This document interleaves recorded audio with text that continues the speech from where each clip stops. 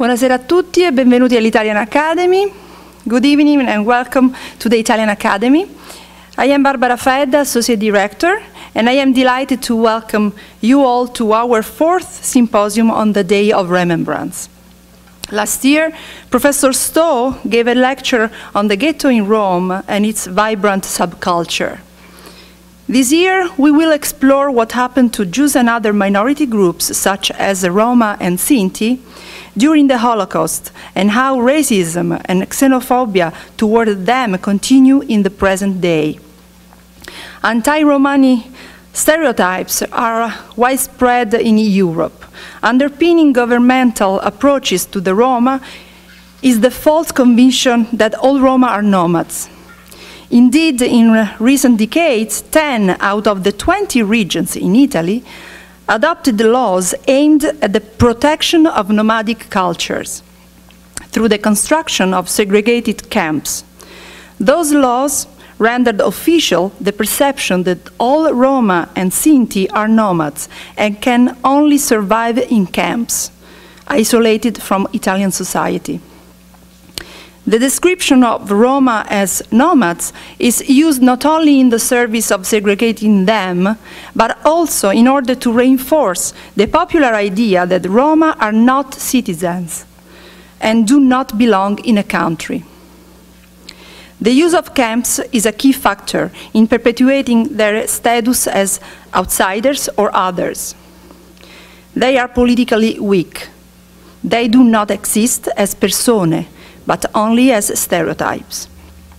For more on this, our speakers today are Krista Hegburg and Robert Kushen. Krista Hegburg is a program officer at the Center for Advanced Holocaust Studies at the United States Holocaust Memorial Museum. She is currently finishing her PhD in the Department of Anthropology at Columbia University with a dissertation on Aftermath, Accounting for the Holocaust in the Czech Republic, 1945-2005. Ms. Hegburg taught in the Department of Anthropology at Rutgers and at the University of Lower Silesia in Poland, where she was a co-founder of the International Institute for the Study of Culture and Education. She is also a co-organizer of the Everyday Life in the Camps project, an international interdisciplinary research project that assembles junior and senior Holocaust scholars from several disciplines to analyze the experience in the camps through the lens of everyday history and ethnography. Robert Kushen is the executive director of the European Roma Rights Center, an international NGO using legal advocacy, including strategic litigation, to protect the rights of Roma throughout Europe.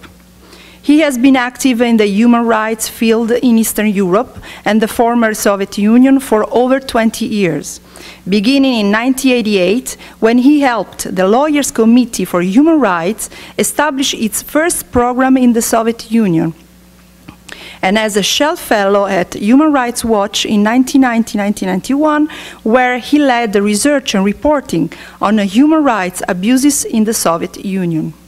From 1996-1999 and 2003-2007, he served in a number of positions at the Open Society Institute, including Director of International Operations from 2004-2007. At the Open Society Institute, he was responsible for a number of human rights programming areas, including initiatives focusing on Roma rights and disability rights. From 1999 to 2002, he was the executive director of Doctors of the World. In 2007-08, he served as the executive director of the Harvard PEPFAR program, a program that provides HIV treatment services to patients in Africa. From 1991 to 1996, he served in the Office of the Legal Advisor of the U.S. Department of State, where he worked as counsel to the Bureau on Counterterrorism, liaison to the International Criminal Tribunals for Yugoslavia and Rwanda, and negotiated a number of international agreements in the areas of scientific and environmental cooperation. He holds a JD from Columbia University, a BA from Harvard College in Russian Studies, and is the author of a number of publications in the area of human rights and non-profit law. He is a member of the New York Bar Association and the Council on Foreign Relations. He serves on the boards of several NGOs dealing with human rights, health, and development issues. After the talk, we would like to dedicate the final part of this event to a question and answer session. At the very end, we can continue the discussion with a drink on the first floor. Now, please welcome Ms. Krista Hegburg. Thank you.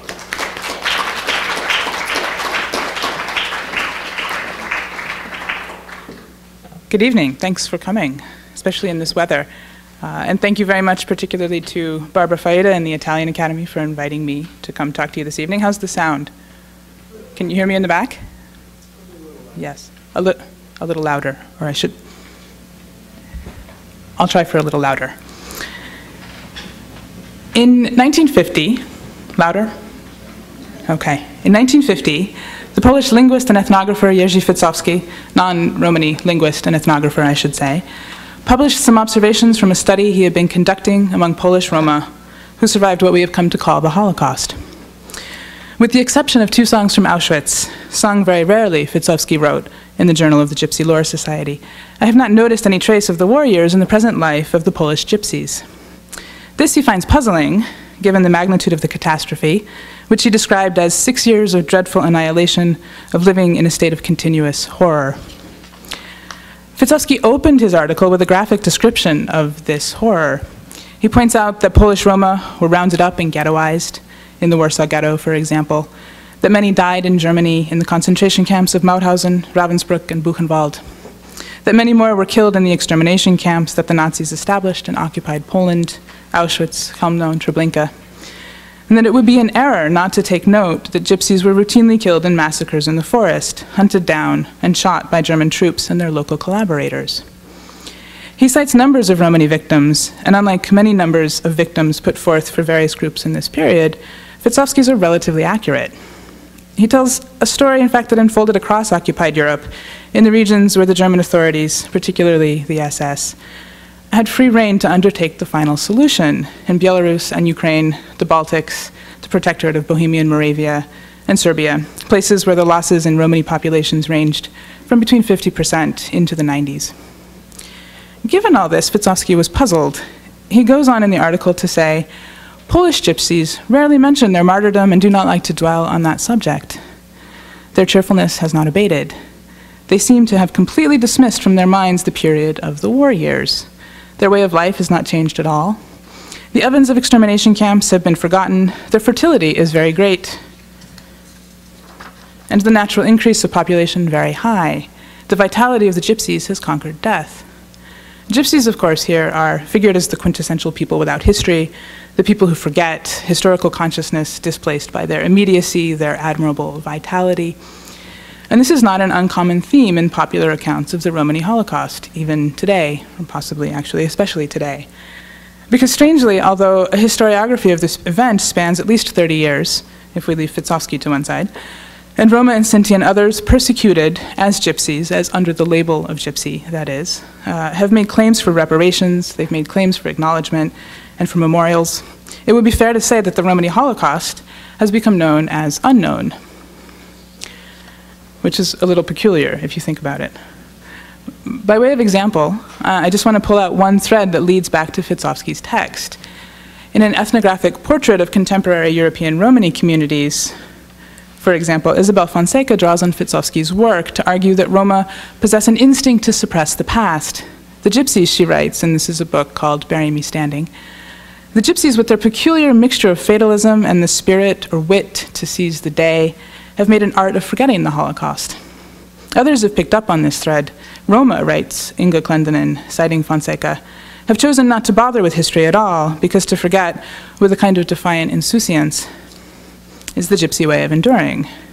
By the time we've gotten to this point, Ficowski's basically perceptual problem, I have not noticed any trace of the war years in the present life of the Polish gypsies, has been displaced onto Roma themselves. Fonseca's blunt conclusion is, it is a story that remains unknown, even to many Gypsies who survived it. So we know that the Romani Holocaust is unknown, it would seem, because Roma obdurately didn't notice it when it was happening to them, and if they did, they in turn stubbornly chose to forget it. Fitzofsky, however, is a little equivocal on this point. A few pages later in the same article, pages he devotes incidentally to efforts by a Polish Romani political leader to conduct a nationwide census of surviving Roma, Fitzofsky describes an encounter with a Romani acquaintance in Warsaw. He tells her that he is planning on writing a book about what he calls the martyrdom of the Gypsies during the 1939 to 45 years. And the woman he's talking to grows apprehensive, asking warily why he would write about the dead in the paper. This he attributes to, and here again I'm quoting, an excessive suspiciousness and distrust of the Polish Gypsies in relation to non-Gypsies, which has increased after the last war as a result of their experiences. Recall what he said, dreadful annihilation, continuous horror. It is unclear, that is, whether Fitzofsky's story is a recording of a Romani will to forget, which is what people read out of it, or if it's more a document of an ethnographic resistance he encountered among Roma in the wake of their genocide. This reflexive moment in Fitzofsky's account, in which his status as interpreter is thrown into doubt, which actually he throws it into doubt, this should give us some pause. The epistemological lacuna that frames the Romani Holocaust in so many accounts, that it is known as unknown, is an index, I would argue, not of the unknownness of the event, but of its eclipse, the illusion, that is, of Romani experience under the sign of Gypsy forgetting. After all, you would hardly tell someone not to write about something you didn't know had happened. There are some pretty basic mechanisms through which this illusion happens, and we can see them at work in Fitzofsky's account, at least some of them. The displacement onto Roma of the ignorance of the observer. The romanticization of Gypsy presentness in the world, for example, their vitality entwined with a lack of temporality. Elena Lemon, an anthropologist who has written about Romani theater in Russia, points out that the notion that Roma have forgotten their persecution in the Holocaust ignores the fact that most European Roma have not had access to the means through which collective memory is produced. Particularly in the media, note that it is Fitzofsky who is writing a book, Fitzofsky who is writing in the papers, and in fact it would not be uncommon for that time if he were the only person in the exchange with access to literacy itself. Moreover, most Romani survivors lived the rest of their lives in Eastern European countries where racialized persecution in the Holocaust was subsumed into the wider rhetoric of the anti-fascist struggle. The issue, Lemon writes, is not that Roma deny history, but that no infrastructure magnifies their memories as broadly collective, as constituting an imagined community. Instead, the notion of Romani forgetting is understood in the broader frame of an intrinsic lack of historical consciousness antithetical to Romani culture. This, in turn, has other effects, one of which is to stage the issue of the Holocaust of Roma as one of other victims or understudied victims. And of course, here in this category, Roma are not alone. Their persecution is read as ancillary to that of Jews. For example, the Nuremberg laws of 1935 explicitly racialized Jewishness, but are then in turn applied to Roma, although they do not explicitly mention them in the law's original incarnation.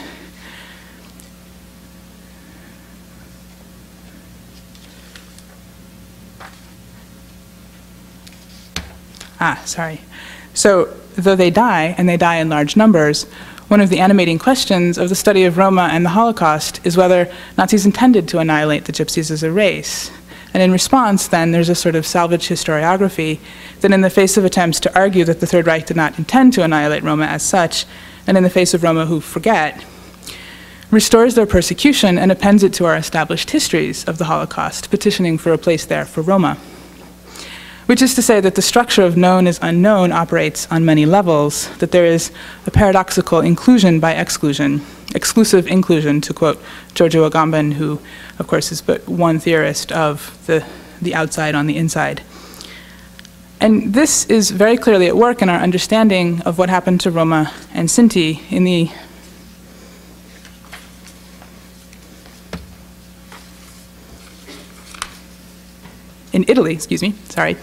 in the fascist period. The short version of the story is that in 1940, Italy, under Benito Mussolini, put into effect racial laws targeting Jews, parallel to the race laws in Germany. Italy enters into the war that summer, and not long after, a memo circulates that orders the internment of nomadic Gypsies. A number of these were then transported to Sardinia, though some Roma seem to have been deported to the island as early as 1938.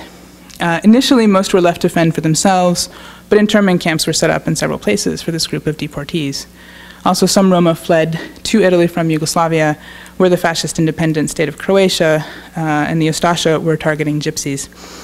They too were deported to Sardinia and elsewhere in southern Italy, including to camps set up for foreign Jews.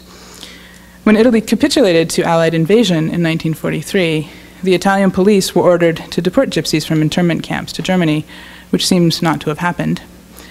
In part of northern Italy that came under direct German military control, Gypsies were rounded up for forced labor or deported to extermination camps.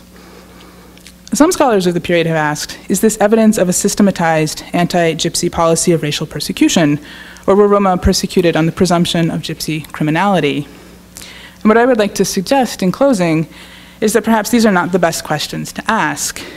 In a recent study on the origins of Gypsy policy in Italy, Jennifer Aluzzi points out that the exclusion of Roma and Sinti from the national community dates more properly to the origins of the modern Italian nation-state. Aluzzi notes that in response to the crisis of thresholds and boundaries the specter of nomadic Gypsies precipitates, executive authorities faced a decision. They could either include Gypsies in the national project and discipline them within the juridical order, or exempt them entirely from it, and also from the legal protections it entailed, leaving the containment of the threat Gypsies posed to an ever-multiplying and intensifying set of policing measures that criminalized them, often on the local level. Thus, Aluzzi writes, from the founding of Italy as a nation-state in the late 19th century, Gypsies were always already excluded, at the same time as they were inextricably tied to that very nation-state through a web of administrative regulations. Taking this exclusive inclusion as the basis for the questions we ask about the Romani Holocaust allows us, actually I wrote allows and then I crossed it out and wrote impels us to reframe the story of what happened. Juridical expulsion from the national community in the fascist period, for example, is not so important if you are already not there. And the questions about the recognition of Gypsies can be relocated, the racialization of Gypsies can be relocated to that space where Roma found themselves outside of that national community, outside of those juridical protections. Moreover, it also doesn't require that we ask Roma to present themselves as victims in a national collectivity, which is the thing that people like Fitzofsky want out of Romani accounts. Moreover, it also allows us to ask questions about the present in which the persecution of Roma does not rest on very different foundations. Consider the state of emergency around Romani camps in parts of Italy in 2008 that placed their Romani inhabitants outside the bounds of the juridical order. We don't have to look very far, that is, to see that Roma across the European continent still live in a dangerous space of their elision. Thank you.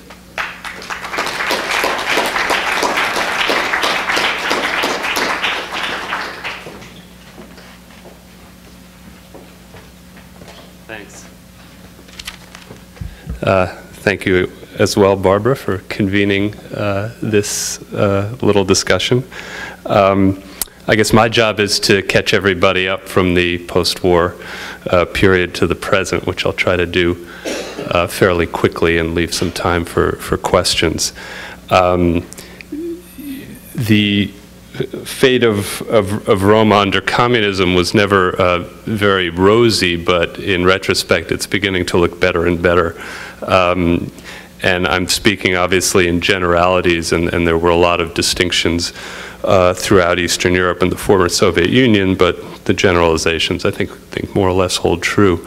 That in the communist bloc there was created this sort of very restricted spaces in which people were permitted to express ethnic identity, and in some cases by law ethnic identity was sometimes required. So if you were Roma or Gypsy, it was frequently stamped in your passport.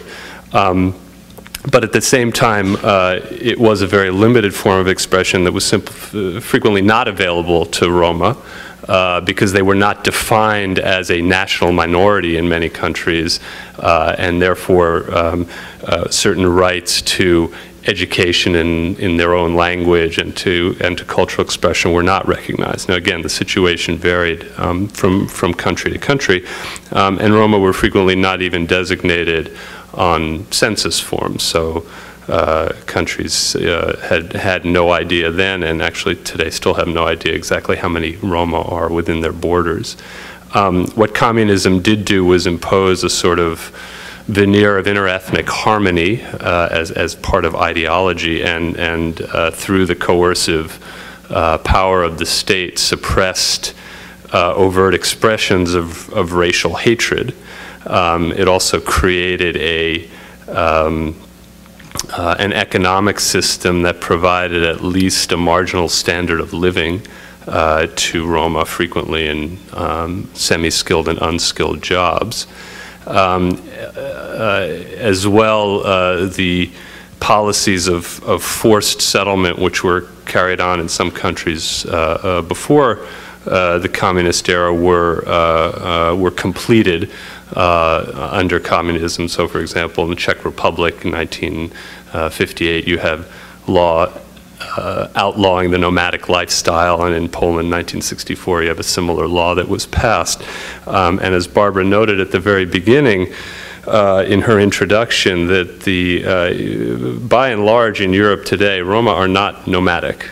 And I think it's important to keep that in mind, despite the efforts of the Italian government to label them as nomadic under law, and despite the pronouncements of some others, Roma are not nomadic today. And there are some groups in France, UK, Belgium, that do have a nomadic lifestyle, but by and large Roma are sedentary. They move because of the reasons that everyone moves for, in search of a better life, fleeing structural poverty and systemic discrimination.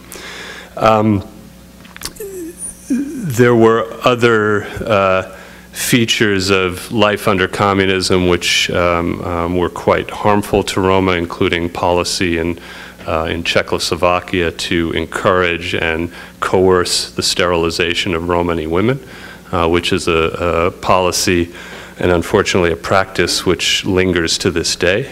And it was a practice which we saw in other countries, in Hungary, for example, as well.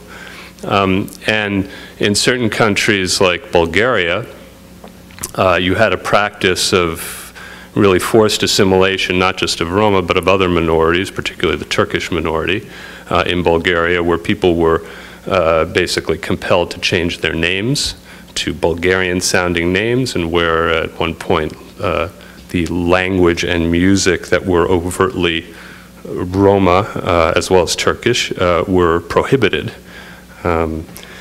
So the end of communism should have been seen as a potentially positive development for Roma, and in certain respects one could argue that it was, and that it was a positive development for the furtherance of human rights generally. In the post-communist period in Europe, you have the spread of European human rights institutions.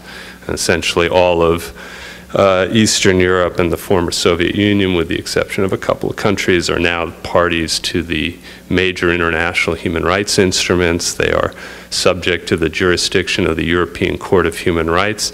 And in fact, and they're also parties to the European Social Charter, which is an instrument which enshrines in European law almost all of the economic and social rights that were the hallmark and the distinctive feature of at least the ideology and the politics of communist regimes, even if they weren't always provided in practice.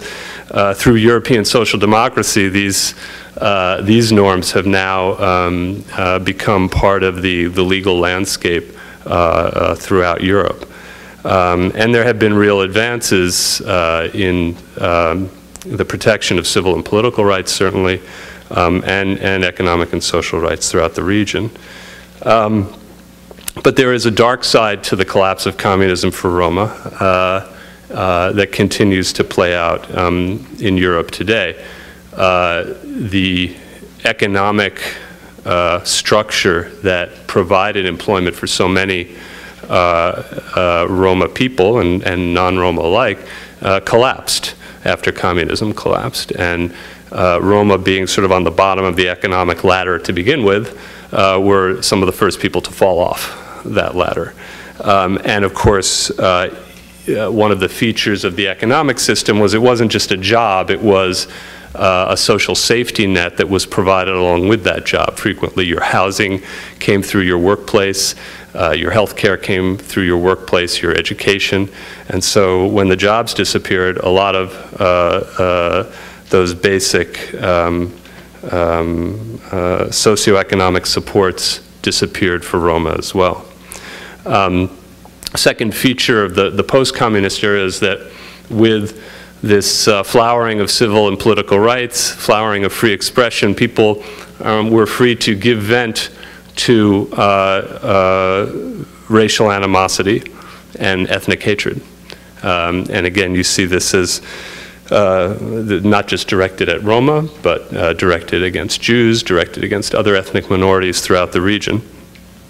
And you know what communism did was not create this multi-ethnic paradise, but it managed to keep a lid on some of the more overt expressions of racial tension and animosity. And so, you know, where we stand today, in many respects, the situation for Roma in Europe is worse than it was under communism. And as the context of this program is the Holocaust, I think it's fair to reflect on the specter of the Holocaust in Europe and its implications for Roma today.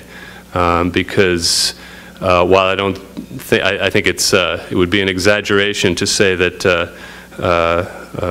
there is a danger of a second Holocaust or genocide against, attempted genocide against Roma people. There are some ominous signs that we should all pay attention to. There are extremist politicians in Western Europe and Eastern Europe who have adopted the rhetoric of race hatred as a means to propel themselves into power and keep themselves in power. You have a political party in the Czech Republic during the Europarlament elections, I think it was 2009, ran advertisements calling for a final solution to the Gypsy problem. You have extremist politicians in Hungary, Bulgaria, and elsewhere. Hungary, particularly noteworthy political party that has basically built its political platform on the notion of Gypsy criminality as being the most serious problem facing the Hungarian nation and the Hungarian people, as distinct from the non-Hungarian Roma people today. And they presently have about 12% in the Hungarian parliament, having gotten about 17% of the vote in the last elections last year. And unfortunately, this discourse is not limited to extremist politicians. Essentially, the mainstream political discourse in Europe today, both in Western Europe and Eastern Europe, is a discourse that is fundamentally racist.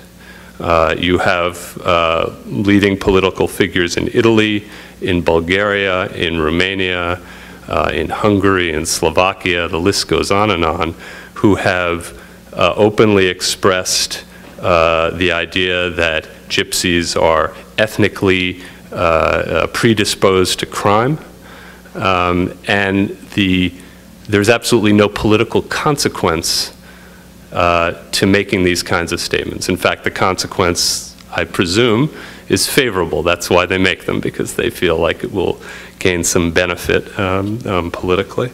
And so apart from expressions of displeasure by European institutions, there really has been no adverse consequence for this kind of racist discourse.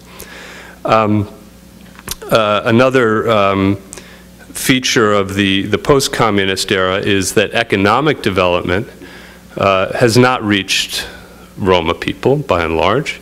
It's actually been harmful in the sense that land in which Roma lived for many years, and sometimes for generations, under communism, all the land was owned by the state, and so the Roma owned nothing, but it wasn't such a big deal. With capitalism and privatization, suddenly the land on which Roma live becomes very valuable. And places near city centers that, where Roma may have lived for 50 years or more are suddenly prime targets for development. And so whereas under communism the state owned everything and Roma owned nothing, today under capitalism the Roma still own nothing. And they are subject to pressure and to forced eviction as a result in the name of development. The socioeconomic indicators for Roma today are appalling. I'll give you a few examples, but I would just predicate this list by noting that by and large, countries with significant Roma populations are not collecting the fundamental information that they should collect in order to understand the socioeconomic status of Roma. They don't know how many Roma live within their borders. They're not asking people to identify themselves by ethnicity in censuses, although that hopefully will change in the next couple of years. And they hide behind European data protection rules and say, well, we're not really allowed to collect information on the basis of ethnicity because that would violate EU data protection principles, which is not true, but nonetheless it provides a useful fig leaf to ignore the extent of the problem. But there is data that has been collected through various research means, and I'll just give you a few examples. In the area of education, in the Czech Republic, approximately 34% of Romani children complete primary school. 5% complete secondary school. In Serbia, the numbers are 23% and 5%. France, numbers are a bit higher, 60%. Well, 60% school attendance at the primary level. It's not clear how many actually complete school. And of course, in the education area, one of the big human rights problems is the segregation of Romani children into special education. And in a country like the Czech Republic, something like 30% of Romani children are in special education. In the area of employment, in Ukraine, the estimate is that 90% of the Roma population has no regular form of employment, similar number for Romania. In Serbia, the unemployment rate for working age Roma is estimated to be 51%. In France, 39%. And I could give you numbers for the majority population, but you'll trust me that those numbers are much lower for the majority than for the Roma population in all of those countries.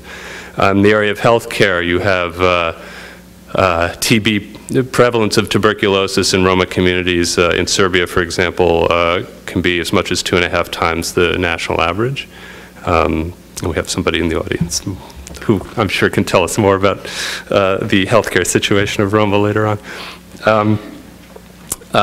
In Macedonia, where many Roma lack basic identity documents, it means that many Roma are uninsured and have no health insurance at all. So the numbers range from 30% in some settlements to up to 90% of Roma in some communities who have no health insurance. The litany of rights violations is maybe familiar to you if you study the subject at all, if you read the papers, but I'll talk about them briefly. In addition to this climate of racist political discourse, you have the problem of violence against Roma and the failure of the state to respond adequately to that violence. So in Hungary, for example, since 2008, there have been 9 murders of Roma, many more attacks. We counted something like 49 violent attacks. In none of those cases of murder has there been a conviction a guilty person, of a perpetrator. In the Czech Republic, you've had a little better response, at least to very notorious cases of violence. But too often throughout the region, violence is met with impunity. And so, again, thinking about the lessons of the Holocaust, if you will, when you have racist political discourse, which is accepted by mainstream society, and you have violence against Roma, which is met with impunity, that's a very dangerous combination. That's one that we should be aware of. I've already mentioned the problem of segregation in schools. Romani children frequently are not in school at all, and when they are in school, they are frequently segregated either in special education, not because they are, well, they may be considered in some sense to have a disability, but most of the time the disability is that they are Roma. And you have many children who are segregated in schools in other forms. Over the summer, many of you read about the expulsions of Roma from France. Free movement has become a particular concern of Western Europe as the European Union expands and more people become EU citizens and are able to travel freely throughout Europe. Roma are moving, not because they're nomadic, but because they are looking for jobs and they are looking for a place where they can raise their children free of discrimination. And some examples of this is you have now the largest number, well, for a while, 2 years ago, the largest number of asylum seekers in Canada, which has a traditionally fairly progressive asylum system. The largest number were Roma from the Czech Republic. Canada has now imposed visa restrictions on Czech nationals to try to deal with that problem, and now the largest number of asylum seekers to Canada are Roma from Hungary. Roma are moving to France and Italy, as we all know, and the response of Western Europe has been to deny their rights as EU citizens to move freely to seek work and residence in those countries. And I just want to end with a sort of a recent example of a situation that illustrates the interconnectedness of Roma exclusion, how it can move from one country to the other. Of course, in France, the majority of Roma migrants are from Romania, and I think the same is true in Italy at this point. In addition to a much larger number of Roma who are nationals, Italian nationals in Italy and French nationals in France, but the ones who are migrants are primarily from Romania. And if anybody wonders why they move, well, here's an example of why they move. On December 17th in Cluj, a city of about 400,000 people in Romania, the police showed up on a street in the center of the city that was populated largely by Roma. And they told the people that they were being expelled and that they had better apply for social housing because their own houses were going to be destroyed. 270 people were removed from this downtown area. Their homes were destroyed. The temperature outside was about -10 degrees Celsius. And they were asked, some of them, the ones who could demonstrate that they had residence in Cluj, were asked to sign some documents saying that they agreed to be relocated. So they were relocated, those who could prove their residence in Cluj were relocated to a garbage dump 18 kilometers from the city center. Formerly they had lived, you know, their homes were not luxurious by our standards, but they had 2-bedroom flats with heat, hot water, electricity, all the basics. They were moved to this place near the garbage dump. There was also a toxic waste dump there from a pharmaceutical factory that's since closed. And they were put in containers with no heat. They were given some firewood, but they had to bring wood-burning stoves along themselves. No hot water, and they share now 7 to 13 people in a room, sharing a bathroom with 3 other flats. And if you think back to the rhetoric of President Sarkozy and Berlusconi about the Roma migrants who were engaged in begging and trafficking and other criminal activity, let's take a look at these Roma in Cluj who were bulldozed out of their homes. These were working families. These were people who had jobs with children in school. Now they live 18 kilometers away from their home. It takes them about an hour and a half to get to their jobs. The children for now are being bused to their school, but there's talk of building a new segregated school closer to the garbage dump where they live, which of course will be a great benefit to them. And so if you want to know why it is that Roma from Romania are going to France and going to Italy, just ask the authorities in Cluj. They're setting up a situation in their own countries that makes it impossible for Roma to live and forcing them to go elsewhere. And I hope that as we reflect upon the legacy of the Holocaust, that this process of exclusion and dehumanization will give us all pause. Thank you.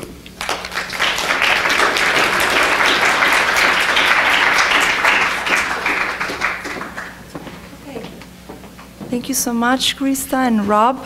I'm sure that you have questions for our speakers.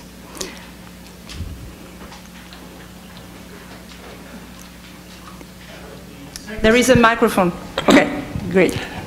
Yes, the second speaker happened to mention that the Roma are now citizens of the European Union.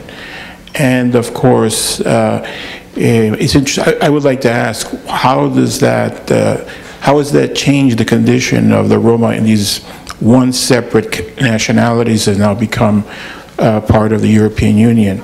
What kind of representation do they have? And what kind of international cooperation among the Roma themselves, such as, for instance, the Roma of Spain or France with the Roma of Romania or Czechoslovakia? How has that changed their condition, and what possibilities does that offer in the future to improve their overall picture within Europe? Especially as it seems to be, if I'm not mistaken, that their nationality as European citizens is somehow under the heading of a extraterritorial people? Well, first of all, the significant, not all Roma are European citizens, but those who are in countries that have become member states of the EU are. And that includes Romania, Bulgaria, Hungary, Czech Republic, Slovakia. And what, I mean, the human rights regime throughout Europe is broadly applicable to non-EU member states as well as EU member states. The distinctive feature of the EU is freedom of movement and the ability of any person who is a citizen of a state that is a member of the European Union to travel anywhere else within the European Union without a passport, de facto without travel documents at all if you go by land, and reside and seek work. Now there are restrictions on this right. And in fact, some countries have specifically imposed restrictions on nationals from Romania and Bulgaria, and the EU has allowed this as a kind of transitional measure. You may remember back in, I think, 2004, there was this sort of the popular boogeyman at the time in France was the Polish plumber. There was this fear in France and in other countries of Western Europe that as Europe enlarged and that Eastern European laborers would come and take away Western European jobs. Now I think the Polish plumber has been replaced by the Roma beggar as the sort of phantasm and fear of Western European imagination. So the free movement right is the distinctive new right that is afforded to any national of an EU member state. And what it means is, politically, well, Roma are not very well represented politically, either domestically or at the European level. You have today one Romani, or at least one self-identified Romani member of the European Parliament from Hungary. You used to have two from Hungary, but now you just have one. And while there has been some, I think the issue of Roma exclusion has become a major issue of concern at the European level, and it's a popular issue in European Union discourse, but unfortunately it's a lot of discourse without a lot of action up till now. Where you have seen some development, you mentioned the question of connections between Roma populations in different countries. As you note, Roma, in Spain don't necessarily have a lot in common with Roma in the Czech Republic. They most likely speak different languages. But you do have, I think, a growing layer of civil society and Roma intellectuals who are trying to create those links.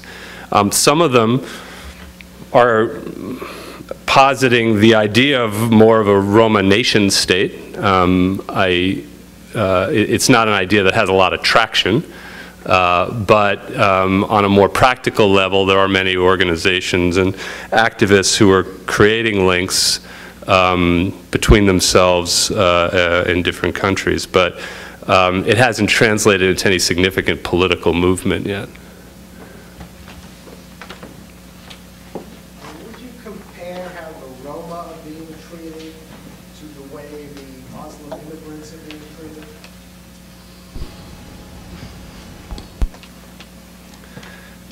Well, I don't know much about the subject, but I would say, if you look at Italy, for example, there's certainly some parallels, and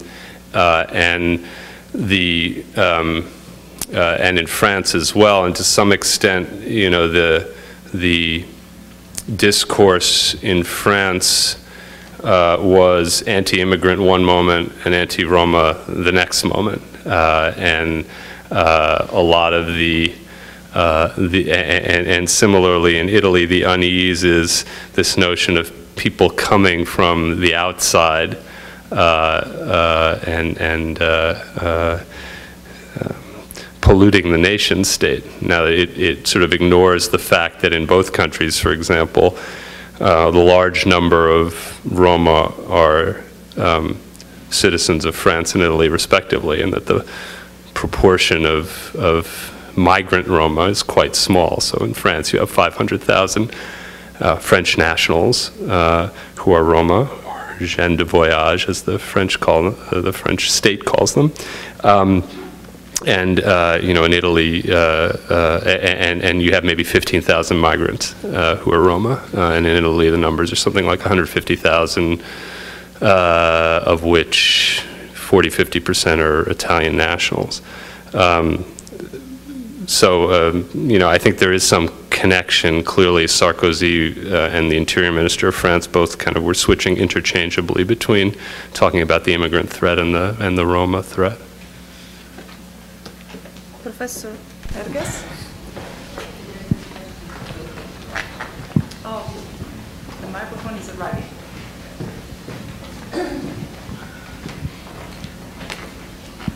I wonder if I could ask you to reflect for a second on the question of the relationship between the emphasis and the increasing stigmatization and discrimination against the Roma population and issues that relate directly to uncertainty, not just economic uncertainty, but uncertainties that have to do with national identity in the context of the formation of and consolidation of the European Union and the creation of a European political space. So that's one aspect of my question. And obviously what I'm wondering to myself is about the mobilization of tropes that have to do with immigration and with otherness in order to try to consolidate a national subject or a dominant subject.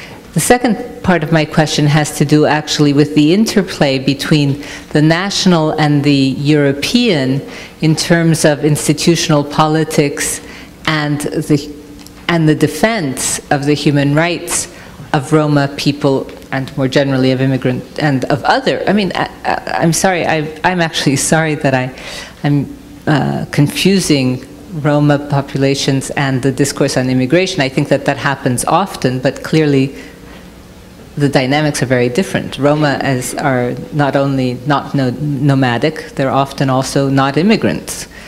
And I think it's important in terms especially of the discourse about the inside and the outside to remember that they're an insider that can be used in outsider function. But so then my second question is really, what has European jurisprudence and law had to say in terms of actually limiting nationalist impulses and discriminatory impulses? And do you think that, I teach human rights law, so maybe I have a stake in the answer to this, but do you think that actually mobilizing the instruments of law is useful, is likely to be the right way for, what is it getting, is really the question here. I'm not sure I can speak to the second question so much, although I'll think about it. The first question, I would say, first of all, by way of background, that I actually do my fieldwork in the Czech Republic. And there's an interesting dynamic that goes on with Roma and the way that they're held up as a spectacle in the public sphere that teaches Czechs, implicitly understood as white Czechs, what it is to be European by showing a kind of pathology that is the Romani private sphere. And so in the process through which, for example, Roma have been ghettoized, and in the past 10 years, maybe the past 15 years, something like 330 ghettos have sprung up in the Czech Republic, and a good percentage of the Romani population now live in these ghettos. And people are pushed into them generally on the municipal level. There's a whole series of sort of quasi-legal ways that this happens, but people are often evicted from their housing for small fines, for example, on their water bill, that are then compounded to their rent and then turned into the reason for eviction. And you'll see in the paper, for example, stories where Romani families have been evicted, they're sitting on the street, their furniture is there, everybody's sitting outside, there are a bunch of kids, and then of course the social worker comes and takes the children, and then of course the journalist says, but don't they know you can't have 8 children in Europe anymore? And so there's a lot of ways in which the basis of the prejudice is staged. I think that's partially what's going on in Cluj, for example. The prejudice against Roma as unhygienic, for example, rests on people not having access to hygienic conditions. But also the notion of what is an appropriate private sphere that then stages what is an appropriate way of being a public Czech in the public sphere that is the basis of this new liberalism that is supposed to reconsolidate. I think this is taught to Czechs by staging Roma partly as a kind of pathological private sphere that is available in the public sphere. And that teaches them how, in turn, to be European in this sort of European liberal order, if that gets to the question. Okay. I won't say much more on the first topic, except that clearly nationalism in many countries as a political tool is very much married to an anti-European sentiment. The two frequently go hand in hand. Interestingly, what is not so clear is the connection between economic dislocation and economic bad times and anti-Roma racism, because in many cases the anti-Roma racism predated at least the most recent economic collapse, and you can find examples of the rise of extreme right parties at a time when the economic situation in Bulgaria, for example, or Czech Republic was actually pretty good. So that link is a little complex. As far as your second question about, which is really the one that cuts me to the core, because the question is, does the law matter? And part of what your intimation might be is that for some, this whole institution of human rights norms is seen as a European bureaucratic construct. You know, the action takes place in a supranational court in Strasbourg, France, and then imposes decisions back on the member, well, in this case, the member states of the Council of Europe. But more significantly, the question is, what good has it done? And as lawyers, we have to, I think, be candid in saying that it hasn't done a lot of good. We have some very nice jurisprudence which has been developed through litigation, which starts at the domestic level in a particular country and wends its way through the domestic system, and then when you've exhausted all your remedies domestically, you can bring an appeal before the European Court of Human Rights. And the European Court of Human Rights has developed some good basic jurisprudence, for example, in the issue of violence, where it's affirmed in the cases of violence against Roma the obligation of the state to undertake a thorough investigation and prosecute offenders, whether those are offenders that are state actors, in the case of police abuse, for example, or private actor violence. In the area of school segregation, you have 3 decisions of the European Court of Human Rights that have found states to be in violation of the European Convention because they have illegally segregated Romani children in schools. In the Czech Republic, in Greece, and in Croatia. Unfortunately, in each of these countries, the level of segregation is just as high today. And in fact, in one country, most cases, it takes so long to get to the European Court of Human Rights that if you're talking about a school segregation case and a child, by the time you get the case to the European Court, the kid's already done with whatever substandard school education they've had, and the decision is largely symbolic. But in the case of Greece, actually the case did get to court in time. The court found that the Greek government was illegally segregating these kids, and these kids are still in school today, segregated. So, you know, unfortunately, to some extent, violating the European Convention of Human Rights and being found in violation and being assessed a nominal financial penalty, which the states invariably pay, has become a cost of doing business. It's a cost of violating rights. Well, okay, we'll pay 4,000 euro for every student in the Czech Republic who was shunted aside to special education, and the system remains in place. So it's a discouraging climate, I would say, for a lawyer, but at the same time I have to think that there is value in creating the norm, the European norm, which does trickle down to some extent. The Czech government did respond to the European Court decision in some small ways, first of all by seeking itself to ascertain just how many Romani children were in special education in the Czech Republic. They now do their own surveys and they know the answer. They have at least taken some small steps to ensure that Roma are not, quote, wrongly placed in the system, which begs the question whether the system should exist for anyone, even a child with a genuine learning need. I would submit that there is no place for that kind of segregated schooling, even for children with learning needs. And so there's a dialogue that goes on at the international level and, more importantly, at the domestic level. And there's a similar dialogue going on in Croatia. I'm less optimistic about what's happening in Greece. So we're taking baby steps through the legal system. Can I add? Of course. I can just add, so I've been thinking about your question standing over there.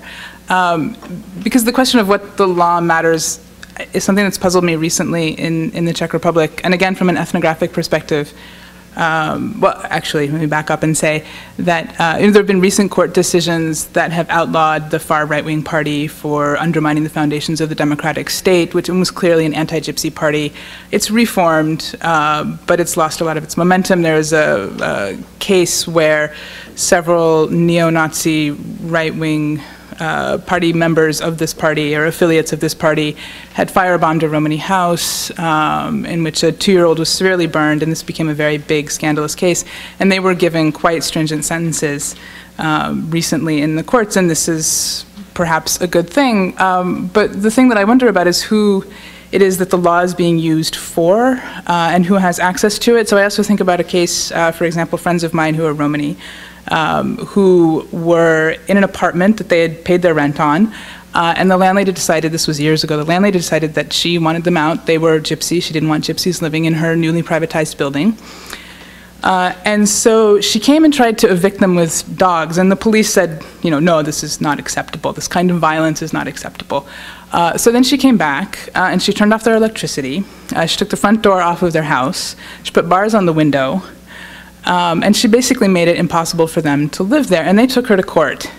And it turns out that the landlady was friends with the mayor, and the mayor was friends with the judge. And they were in court for a very long time with all kinds of postponements and prolongings, and it took them years to have any kind of access to the rule of law to apply to this case. So, you know, I think, I don't know what the law matters, but I think it does matter who has access to it in which circumstances. And if it's one thing if the Czech state says, well, we're going to discipline these Czechs who behave violently in the public sphere, and this is clearly not appropriate. But it is another question about whether Roma actually have access to all of the protections of being in that juridical order that that Czechs are, that space that Czechs are already in, white Czechs are already in. If I could, I just want to make one more point. I mean, I think there's value in legal norm setting to provide a framework of expectations for society. Now, sometimes the law is, or infrequently the law is far ahead of society, and that was certainly the case, I think, in the United States when Brown versus Board of Education was decided, prohibiting separate but equal schools in the U.S. But, you know, it created a legal framework that was then enforced in some cases, not in others, by the coercive might of the state, including federal troops, which is not what you have, unfortunately, happening in the Czech Republic and other countries. You have the sort of legal veneer without the enforcement. But hopefully what that does is, at some point, the legal veneer creates a situation where, at least in polite company, you accept certain norms of anti-discrimination and equality, even if you don't feel it in your belly. And then over time, society will develop so that more and more people actually feel in their belly that this is the way things should be and that segregation is wrong. Unfortunately, in Europe, we're not at the level yet, even where in polite company, racist discourse is disfavored, as we see from the statements of mainstream politicians. And then Mr. Fiano. So second and third row. Thank you. Thank you. I have a comment and a question which is about the comparison between Western and Eastern Europe and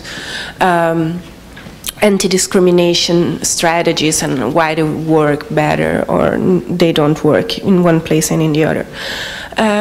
When Robert was first mentioning the situation in Cluj, I was thinking that I'm Italian and work on Roma rights in Italy. I was thinking that you could change the name of the city to Milan and Rome, and the description of the situation wouldn't be that different, because you have municipal regulations in both cities which establish that Roma can be moved to authorized camps which are surveilled by private police, to live in which you need not to have any criminal record, so special conditions to live there, where you need to show identity papers to get in and you cannot circulate after 10 p.m. So the situation is not that different, and there aren't so many motives why Roma should be willing to leave Romania to face similar situation in Western Europe, such as in Italy. This is not that recent, because although we have special legislation in Italy since 2008, the situation of Roma camps has been the same for the last 15 to 20 years. Now, what I am a little bit, what I was thinking about is whether there isn't a higher level of impunity of Western European countries in comparison to Eastern European countries recently as regards these matters, and whether this has anything to do with the Holocaust. Concrete example, when last summer Sarkozy was expelling Romanian Roma from France, Viviane Reding, the Commissioner for Justice of the European Union, told that this was unacceptable and that this reminded her of events occurring during the Second World War. There was a very strong response from France. We are not racist. We don't know what race is. We have experienced the Holocaust. We had a collaborationist government then, but we know how to manage these things. We are not racist. The same thing could more or less be said from Italy. When the European Union intervened in the process of the census, the answer was no, we are not collecting ethnicity, we are not doing ethnic measures, we know what racism is. And if you look at European Union conditionality towards Eastern Europe in order to allow countries to get in, they have asked them to implement measures on ethnic equality. If you look at the jurisprudence of the European Court of Human Rights, they have punished some of the Eastern European countries which were implementing measures discriminating the Roma. There is nothing yet on Western Europe. And I have the impression that there is this level of impunity which is really high because the Western European member states do not collect racial data because they cannot, because we do not know what race is, because we have experienced it the Holocaust, we have been strongly implicated with that, and we know that race is not a concept which should be used in either way. And so we cannot be charged for that. Don't you think, I mean, would you agree with this?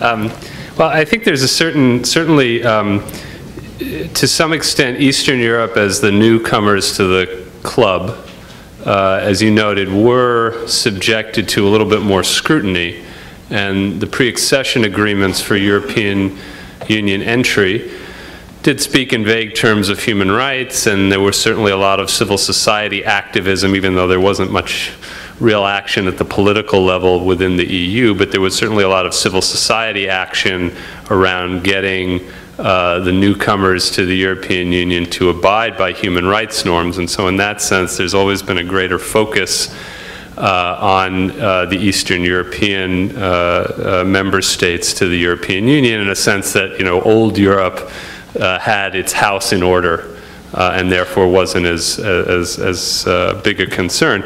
And when you look at Roma rights in particular, what you find is that with the exception of Spain, civil society groups that focus on Roma rights issues are just much less developed in Western Europe. I mean, I think we have a much harder time identifying people, partners in Italy, for example, with whom to work than in Romania. And in Portugal, it's the same issue. France is a little bit better, but I think there's sort of less of a tradition of rights defense in these communities. Why that is that because, you know, part of it is undoubtedly because until recently at least there's at least conditions in France, for example, or the UK are relatively better. So, whether it feeds into this perception that Western Europe is somehow privileged because of their experience from World War II, and they won't make those mistakes again. It's hard to say. I'm going to take it.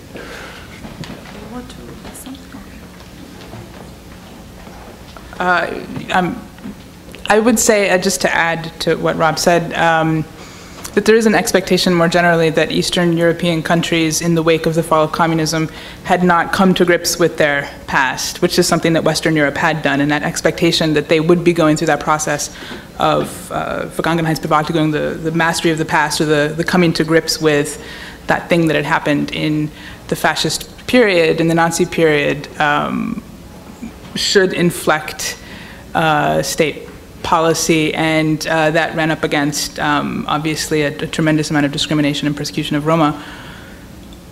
Whether whether Western Europe used that as a kind of pass, or whether the expectation that they had already done this gave them a space to criticize that, I'm not entirely sure, but I think it's a good question. It's interesting that the previous question was about the higher degree of impunity. I would like to go back to the issue of memory and ask a twofold question. First of all, I'm under the impression, I'm myself the child of an Auschwitz survivor, and I grew up with the stories of the Gypsies and in Auschwitz and in Fossoli before they were deported from Italy. I am under the impression that 99% of the Italians don't even know that Roma and Sinti were deported. And I wonder, this issue of memory and the lack of memory, and I'm very hesitant to use the word the lack of memory, could have and does affect the image, the public image that Roma have. And question number two, is there a debate, internal debate? Because, I mean, I've hardly seen any Roma survivor. I know there are some. I remember recently an Italian paper had a story about the oldest Roma survivor in Italy, something like that passed away.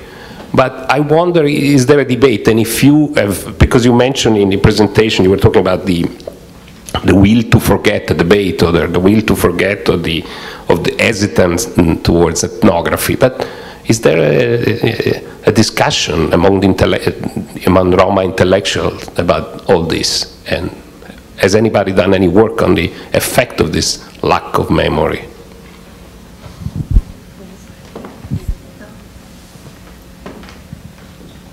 I don't do my fieldwork with Romani intellectuals or activists, so there is a debate. There are all kinds of discussions that go on that level about whether there should be, for example, a separate term to refer to what happened to Roma in the Holocaust, poraimos, that would allow for a greater recognition of the particularities of their persecution. What I can say is that the Roma survivors, the Romani survivors that I worked with, and I did most of my fieldwork in Romani communities where people were making claims for Holocaust reparations, found it very difficult to recognize themselves in the standard narrative of the Holocaust that was put to them for reparations claims. When they were asked to tell what had happened to them, first of all, Holocaust wasn't a word that they used. Poraimos wasn't a word that they used. They had an experience that didn't fit, and they also had no real option about whether or not to claim, to make claims for reparations, because people live in such states of dire poverty that the question of whether or not you choose to remember or get to remember or how you remember is superseded in phenomena or events, phenomena like reparations claims. So that's one thing. The other thing I think that in my experience I've seen Roma put on stages and asked to display trauma, that their trauma of this period, in ways that they don't fully respond to. So a few years ago I was at a panel discussion at the Jewish community in Prague about the Romani Holocaust, and there was a survivor, an Auschwitz survivor, who was also a survivor of the Lety camp, which had been started originally in the Czech Second Republic, became a Nazi gypsy camp from which most people were deported to Auschwitz. And there had been a story going around that gained a kind of currency that the Czech guards at Lety were meaner to the Romani internees at Lety than the German guards were at Auschwitz. And there was a big debate about the Czech complicity in the Holocaust or collaboration. And one of the stories was, well, the Czech guards wouldn't sell Roma cigarettes, whereas in Auschwitz you could get cigarettes from the German guards. And this guy was up on stage and he was asked this story, he was asked about this, And it was clear that the person wanted him to say, yeah, it was terrible. The Czechs really traumatized us, and I will never forget this. And he said, well, you know, I don't smoke. Right? I should try it again. And she said, well, you know, maybe you heard. And he said, you should really ask somebody who smokes. Right? And he wouldn't perform it for her. And she tried. She tried really hard. Roma don't necessarily perform the things that we want from them in this kind of, and when we think about this discussion about wound culture in the past, you know, 20 years maybe, that there's been a kind of transformation in the structure of grievance in modern democracies that now rests on a kind of competitive display of wounds and trauma, particularly in relationship to the Holocaust. I think Roma get elided from that. I think they don't display in the way that we want. And that means that what happened to them actually sort of is eclipsed. And do you have something you want to say specifically? Please. To speak as a Romani activist who is actually descended from Holocaust victims and Holocaust survivors, and I think that's a really awesome story. First of all, where did they find a Romani man who doesn't smoke? I don't know. I don't understand. I've never met one. I think so much of this is really true. You know, so much of this I find in my own family. But I think the one thing that I really want to add to that is that I think there are Roma out there who are willing to perform, who have, you know, sort of been able to internalize, because they're sort of more literate, more educated, whatever, who have internalized the larger Holocaust rhetoric and the larger Holocaust discourse. And I think a really fundamental problem, which I feel like we've sort of skirted over today, is the fact that much of the time they're not allowed the space or the time to speak. So we're talking about the UN commemorations. One was just rescheduled for the 10th, so you can go see for yourself what happens there. We're talking about the United States Holocaust, which has nothing to do, as I've learned, with Krista. But you know, there are Roma available who will speak and who will sing and who will give testimony, and there has been a very, very long and nasty history of these Roma being silenced. So that is all I wanted to add. Thank you. My name is Petra Gelbart. Okay. Thank you. So we have a question over there, and then here, and then another one, and then Thank you very much for your presentation, very educational. I have two comments to make, two maybe questions. When you were giving your presentation, I was listening to it in fascination. As you said, garbage dumps, eviction, getting out, police. I was nodding my head going, yeah, terrible, terrible, awful. But then that changed to yes, yes, yes. This country, this country, this country has it too. So isn't this a more worldly predicament rather than a Roma predicament? Is it not a contagion that's spreading and infecting all over the world? Do we not find this all over the world? What makes it unique with the Roma culture and people? And you also mentioned racial hatred discourse. I would like to know, that's very much big in literature, I would like to know how is it different than what we have had in the past 10 years in America? Is it the same? Is it different? If it's different, how is it different?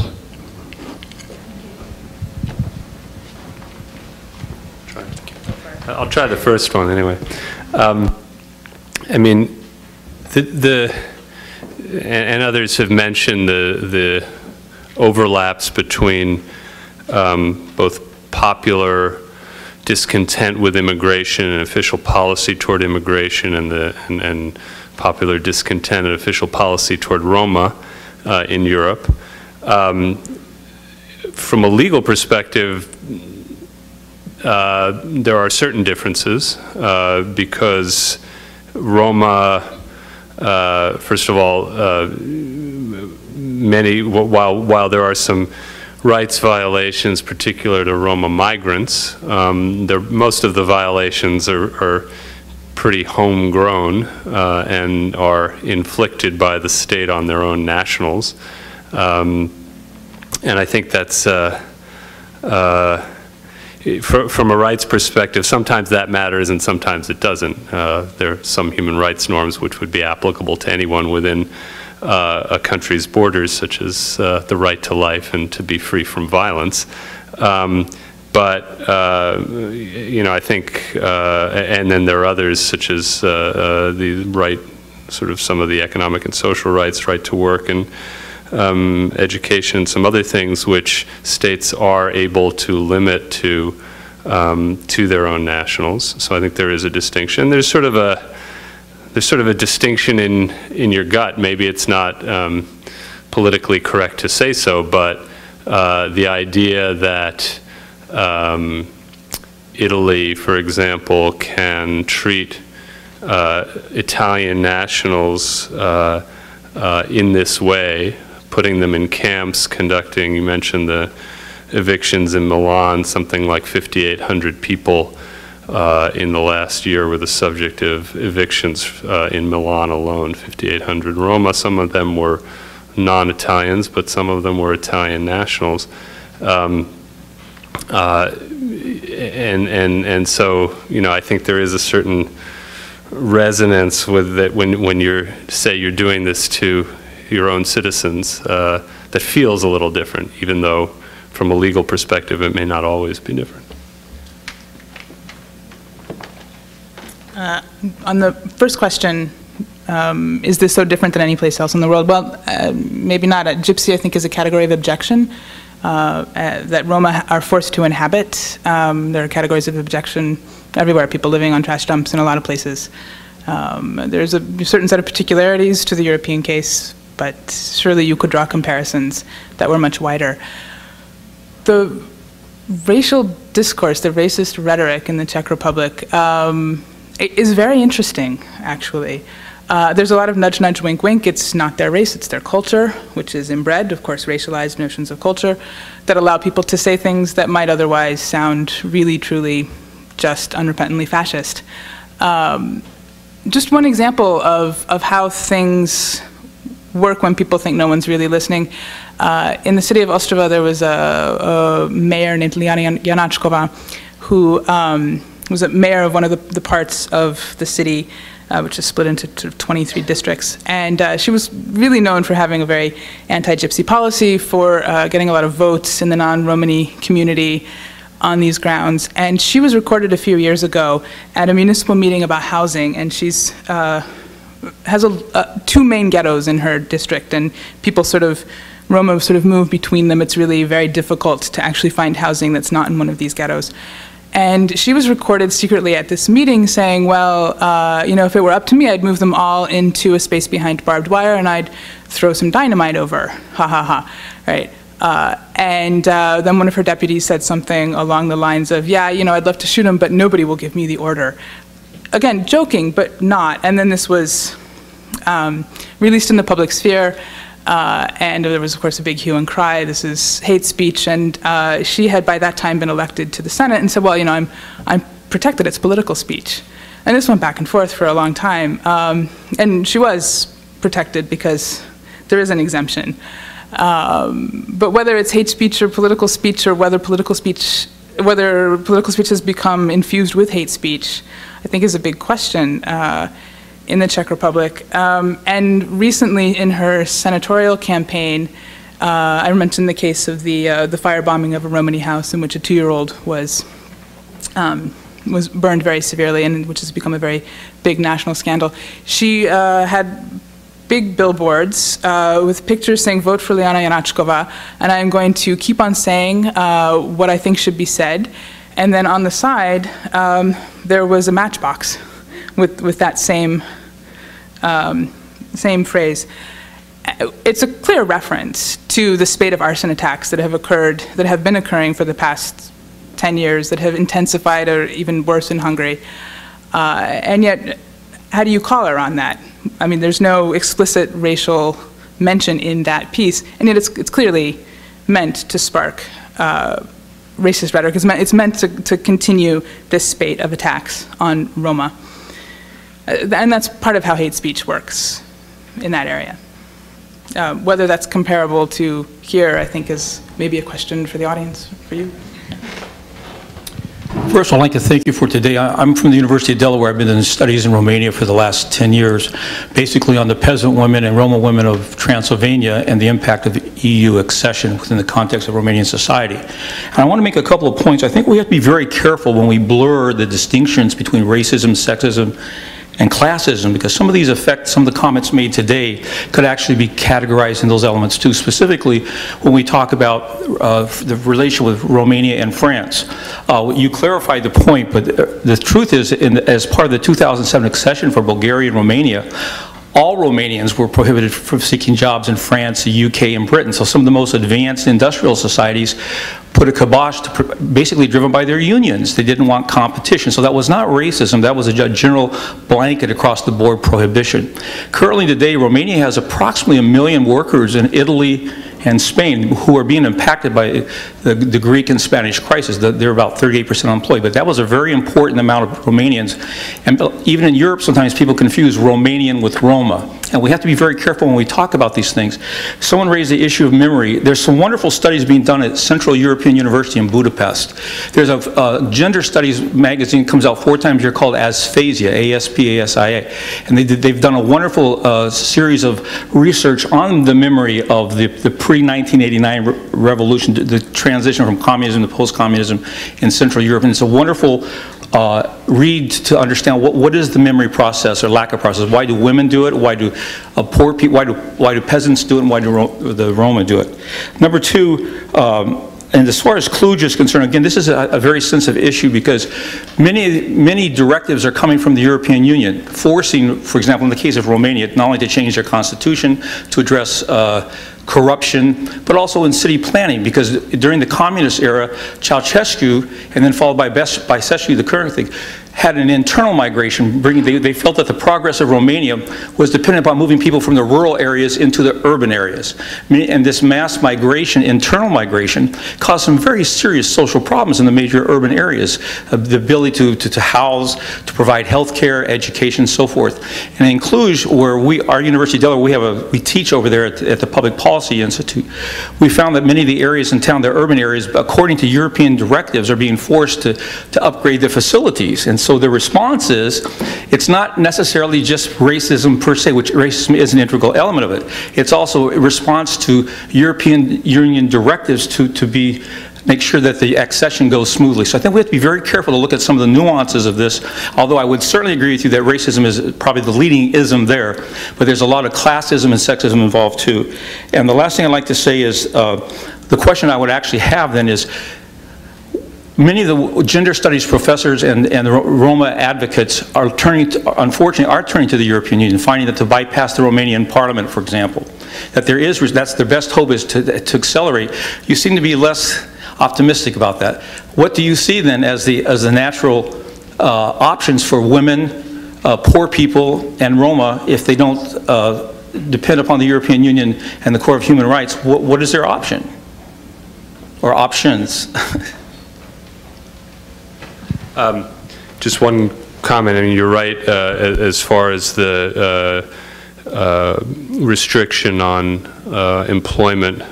It was a restriction, first of all, that was allowed by EU law and was practiced by several countries and was imposed on nationals of Bulgaria and Romania, not specifically on Roma. However, if you look at President Sarkozy's circular this summer and subsequently a Ministry of Interior document that was leaked to the press, the expulsions were targeting Roma specifically, although the French took pains to deny it, but the words were there, undeniable. The question of where else to look if not the EU, I mean, I think you have to keep looking to European institutions to some extent, but I can see through my work at the Roma Rights Center the limitations of those institutions. And in order to translate a European court decision on school segregation into some meaningful change, it's going to require a lot of work on the ground, whether that's in the Czech Republic or Romania or anywhere else. And it requires a lot of persistent domestic level advocacy by domestic organizations, coupled with the pressure that we can sometimes bring to bear from the outside and from Europe. Where's your organization, Frederick? I might ask. I'm very, very proud of your organization, but what are you doing? What's your Well, I mean, if looking specifically at the issue of school segregation, we are both looking at new litigation. We bring the Czech, Croatia, and Greece cases to the Council of Europe Committee of Ministers twice a year when they look at how those judgments are being implemented or not implemented. And on the ground, we work with domestic level NGOs that are trying to press for law reform and for policy reform in country. And in the Czech Republic for a couple of years it looked like that was making some modest progress, but with the new government I'd say that progress has been halted. Just one last brief question. And yes, I was just curious, during World War II, were many Roma involved in resistance movements? Oh.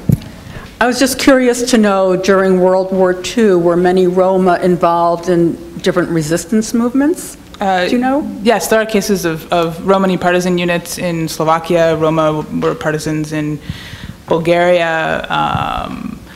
Some Roma escaped the internment camps in Sardinia and joined the Italian resistance. I'm sure it's a phenomenon anywhere there's a resistance movement in occupied Eastern Europe.